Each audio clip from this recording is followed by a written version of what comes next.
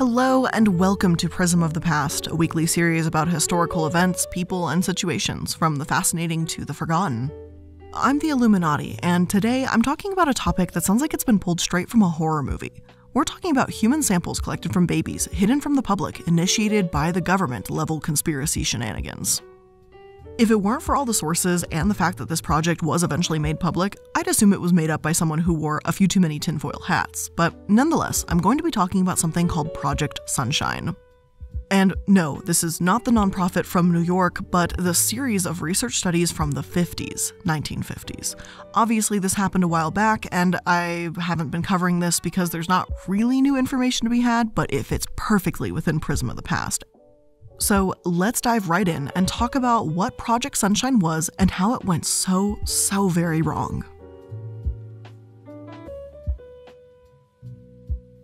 The Atomic Energy Commission eventually declassified a document called Worldwide Effects of Atomic Weapons, Project Sunshine. But for a while, Project Sunshine's existence was just a mystery. To put it briefly, the project was meant to study how radiation affects humans, seeing as not much was known about it at the time. We still don't have all the answers, but in 1953, when the project first began, the double helix twisted ladder structure of DNA had only just been discovered. So as you can guess, the understanding of radiation and how it worked was only in its infancy. Now, I found Project Sunshine, the research report itself, online, and it states under the acknowledgements that a large part of the preliminary report was developed by Dr. Libby's suggestions. Dr. Willard Libby was a key player in Project Sunshine, a physical chemist known for his role in developing radiocarbon dating. He revolutionized archaeology and paleontology with this process, as radiocarbon dating works by comparing carbon isotopes. Basically, Dr. Libby helped create carbon dating. He studied radioactive elements. The guy understood science in a way I know I never will.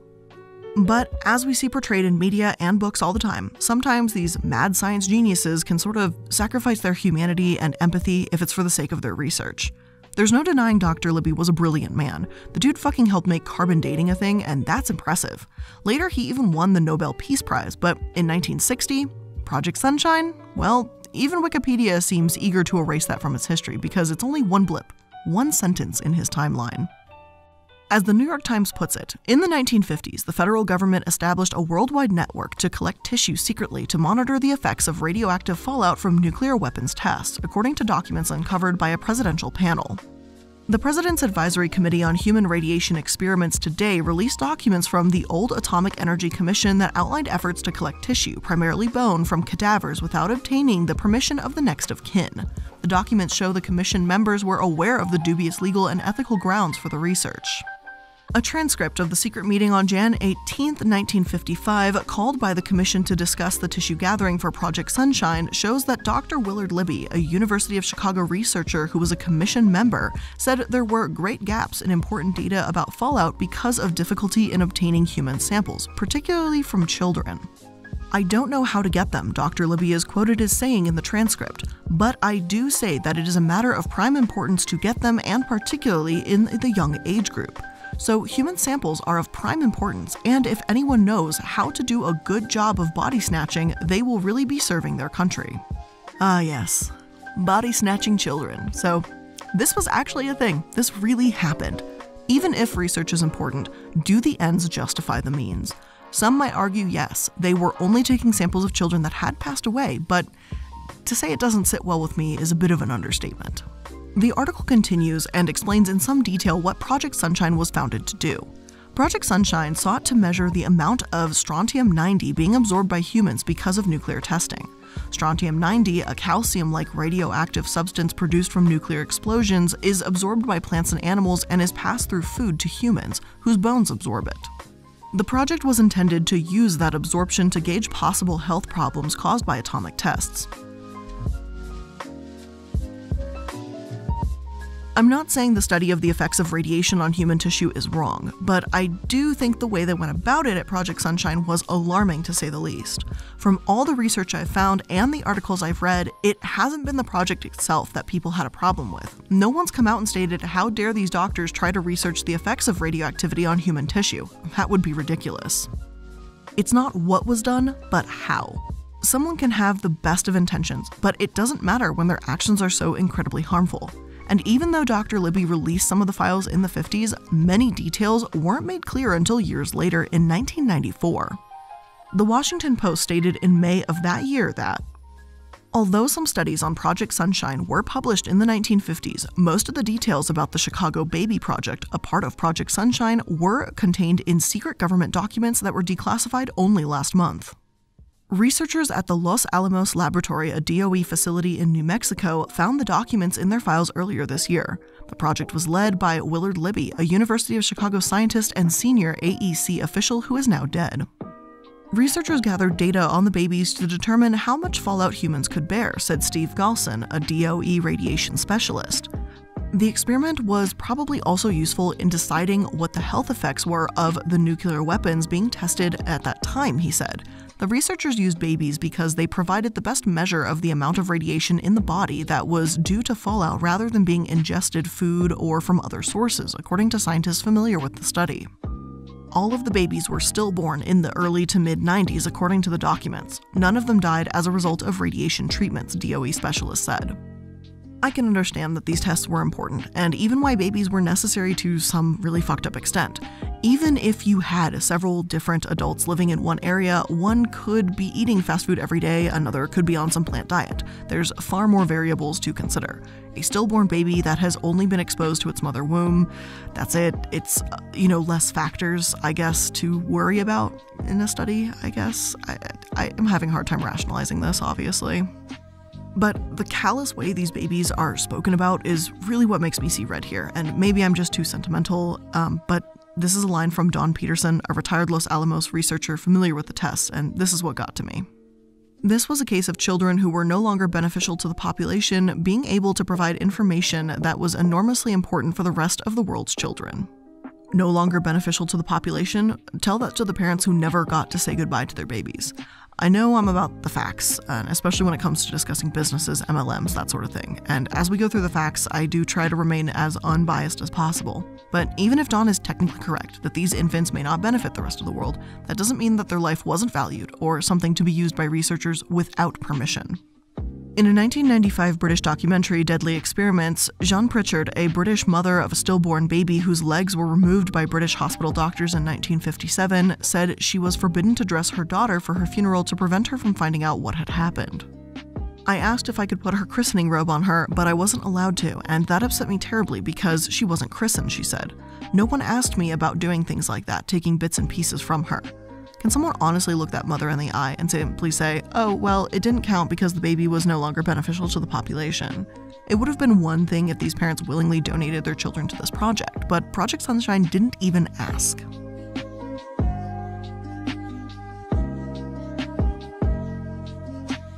Now, the backlash has obviously been gigantic. When more information was revealed, not only did articles begin making their rounds, but Bill Clinton, president of the US at the time, conducted a formal investigation into the matter.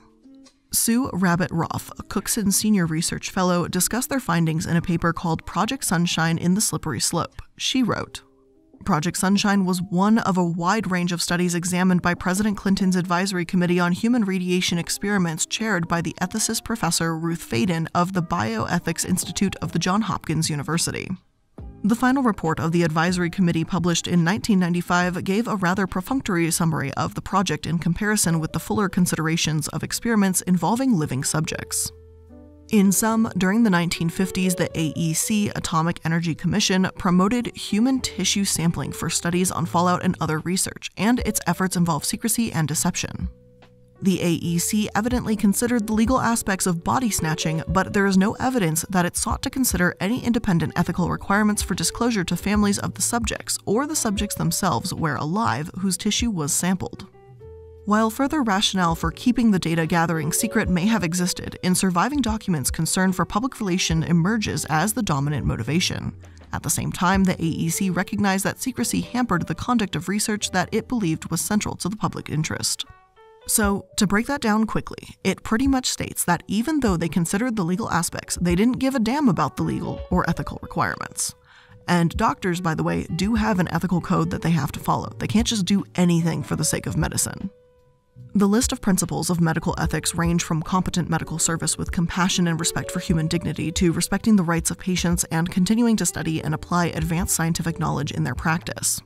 As far as I can tell, this breaks at least several of those. They didn't respect the rights of these mothers, this broke the law, they didn't deal honestly with patients, and this showed no respect to human dignity. Hell, I'm sure they broke more, but this is just at first glance.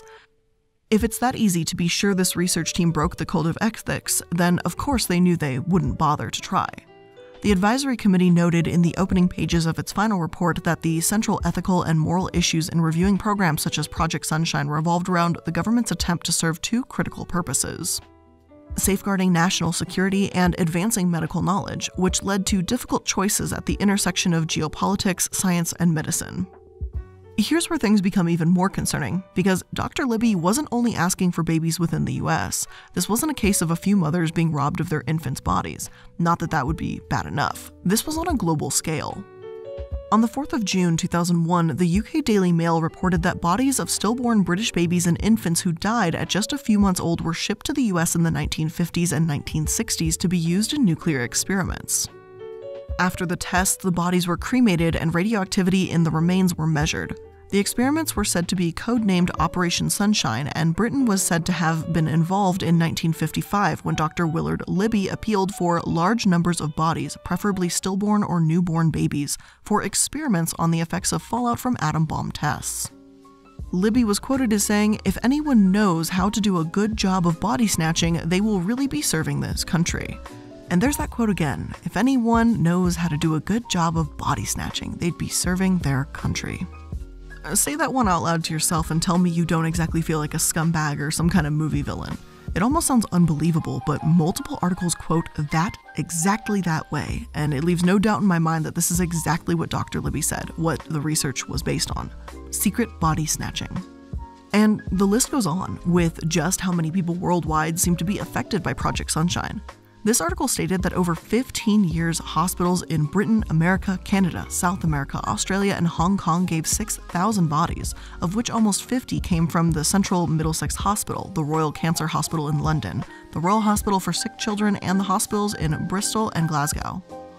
The Daily Mail implies that whole bodies were shipped to nuclear test sites and then levels of radioactivity were measured after cremation. In fact, bones from dead infants were retrieved in countries around the world, then ashed and measured for radioactivity, and the results were reported to the US researchers. The Glasgow Sunday Herald reported on the 17th of June 2001 that the thigh bones of more than 2,100 children whose died during the 1960s in Scotland were ashed and analyzed for radioactive contamination. Most came from York Hill Sick Children's Hospital in Glasgow between 1959 and 1970. One of the doctors who led the research, Professor Gavin Arneil, defended the research as being ethical at the time it was conducted. It was vital in exposing the risks of nuclear fallout, he said, and parents were better to remain in blissful ignorance. So yeah, claiming that it's better for parents to be better off not knowing what happens to their dead child is, straight up body snatching. I'm not saying I want to know exactly what would happen to me if my body was donated to science, every gory detail, every body part used, every experiment, no thank you. But you can't defend this as ethical when a woman's stillborn baby's legs were amputated, not allowing her to christen her own child. If I were her, I'd want to know who the fuck touched my kid and took their fucking legs. I can't believe that's something I have to actually say.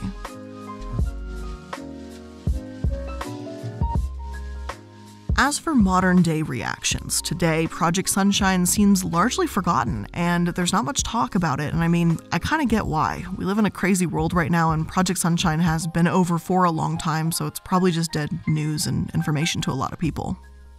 And maybe this is going to sound like I'm some crazy conspiracy theorist here, but I'm not convinced we know everything. Documents came out in 1956, but details weren't revealed until the 90s, about 40 years later, so who says they aren't hiding anything more now? Hell, even if they're not, it's terrifying that it stayed hidden for such a long time in the first place. The Sydney Morning Herald reported on the topic in 2001, stating that by mid-1960, the team at Project Sunshine had collected 9,000 samples of human bone from 30 locations.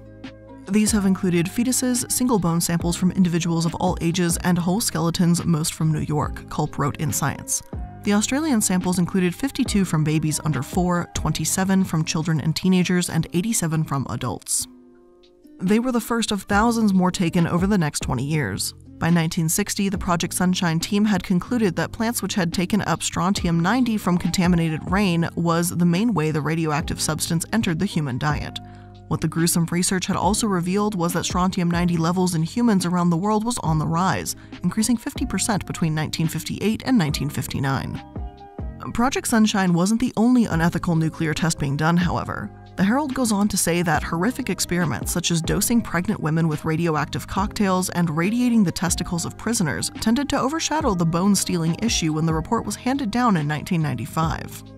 But it was revived this week in a British newspaper with the claim that stillborn babies from Australia were among those snatched and shipped to the US for classified nuclear experiments.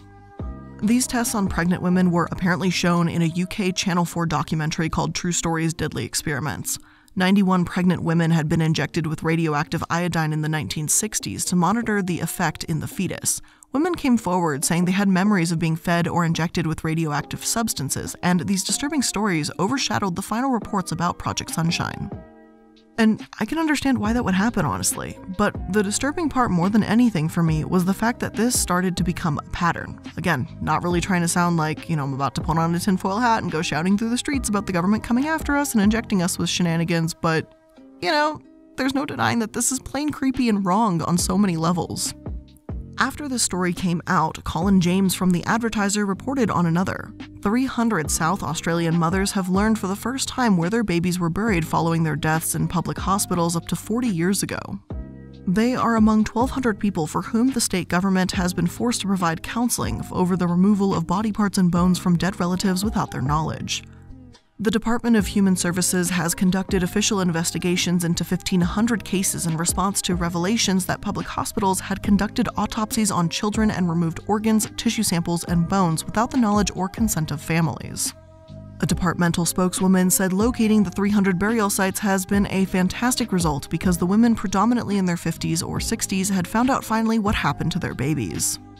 These were women who, because of how things were done at the time, never got to see their babies or hold their babies, and who have wondered for many years what happened to them, she said. As a result of the investigations we conducted, we have located their babies for them and have been able to tell them where they are. There has been a mix of emotions from extreme anger and betrayal to relief that finally some answers have been given about what happened. Yeah, it's a fantastic result, but I guess I'd just call it some well-deserved closure. It's so disturbing and disheartening to not only hear that these women finally are reunited with their babies after 40 whole years, but to wonder how many weren't able to. If there were many thousands and thousands of babies being brought and shipped and pieces taken to Project Sunshine, then how many burial sites does this account for? It can't be all that many. The samples may have revealed important research, but there was no other way to learn this information, seriously? Can we truly say in all confidence that this was worth the inhumanity these stillborns and mothers were shown? Now, I'm not a mom, and I'm pretty confident, and I've spoken about it many times, that I'm not gonna be a mom, but I do know that if I were told I wasn't permitted to bury my child, I would fucking lose it. I don't want to tear apart anyone calling it a fantastic result, because yeah, from one perspective, it is. I can see why the spokeswoman would see it that way, but if I were a parent, I wouldn't walk away from my baby's grave going, oh yeah, this is great he was found, thank you so much, when absolutely no justice was given, and I had no answer for decades. If these mothers were 30 years old when they gave birth, that means they'd be in their 70s by this point in time. It's an awful lot to consider, but what if some of these mothers passed away before ever knowing? For some of them, it's too little too late. Project Sunshine's own report asked the same thing in summary of its own conclusions. They write, in assessing the hazard to large population, it is necessary to ask who or what is at risk, as well as what is the nature of that risk. The risk is simply this. The bone retentive and radioactive properties of strontium, a chemical component, endow it with a high carcinogenic capability. A given amount above threshold, fixed in the bone, will cause a certain average percentage of the population to die of bone cancer, comparable with that observed in victims of radium poisoning. The Sunshine model, while containing at the present writing some of the uncertainties of earlier models regarding fallout, availability in soil, etc., bypasses a number of intermediary, biologically unknown factors by a single assumption. The bones of an individual who grows up in an environment of a maintained, given ratio of strontium to natural strontium will contain strontium and natural strontium in the same ratio. This model is why they stole the bones of stillborn babies for years, but it's that first sentence that gets to me the most. it's necessary to ask who or what is at risk.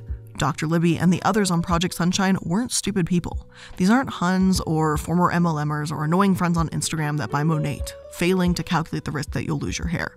This was a Nobel Prize winner who knew the consequences of his actions, actively promoted body snatching. It's insanely fucked up. Not only does this seriously harm the parents that dealt with this in emotional ways that I can't even begin to understand, but it ruins trust. So, is it really any wonder that we do have conspiracy theorists when there are things like this that just seems too insane to be true, but they actually are? In 2006, ABC News stated that the sheer volume of papers and the fact that they were conducted around 50 years ago make investigations a challenging prospect and could explain why governments of countries that participated in Project Sunshine are only recently waking up to their parts in the ghoulish studies. I wonder how many other studies have yet to really wake up to this, how many mothers weren't reunited with their babies, and how anyone can possibly defend or justify this. Even if it was stillborn babies, they could have asked the parents, explaining what was happening. If they said no, that's their right. I know what some of you may say, and it has been said before. The Clinton Advisory Committee, which disbanded in 1995, warned against retrospective moral judgment. Is it correct to evaluate the events, policy, and practices of the past against ethical standards and values that we accept as valid today, but that may not have been widely accepted then, it asked. And to that question, I say yes. It's absolutely valid to evaluate the events of the past and condemn them. It's not suggesting that we hold on to these intense grudges, and what is done is done. But the whole point of history and explaining how horribly wrong these actions were is to learn from them. We can't correct what's been done, but providing these mothers with closure in seeing the graves, exposing these actions for what they were, and not defending the behavior is how we learn and move on. But with all of that being said, that's where I'm going to end today's episode of Prism of the Past. I know it was a little more serious, a little more disturbing than some other episodes, but I still hope that you were able to learn something from this as well. And if you did, make sure that you're liking, following, and subscribing so that you can stay up to date with all of the latest episodes. Thank you again for making it to another Prism of the Past. I love you all, and I'll see you in the next one. Bye!